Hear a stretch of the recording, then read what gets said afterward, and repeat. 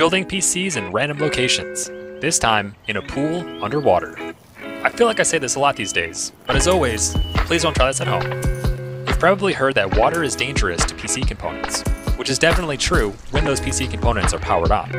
That's because water conducts electricity, and PC components want electricity to flow in a very specific manner.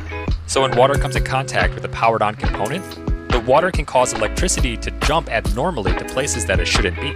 This is commonly referred to as a short and has the potential to completely destroy your component.